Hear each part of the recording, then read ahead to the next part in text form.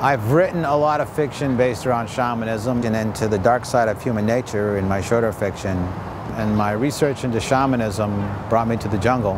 And I discovered that over time, a lot of things went back to the visionary plants of the Amazon.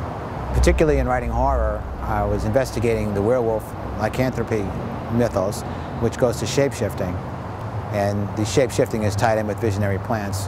When I first discovered some of these plants, it took me 10 years to connect with somebody to get down there to do it.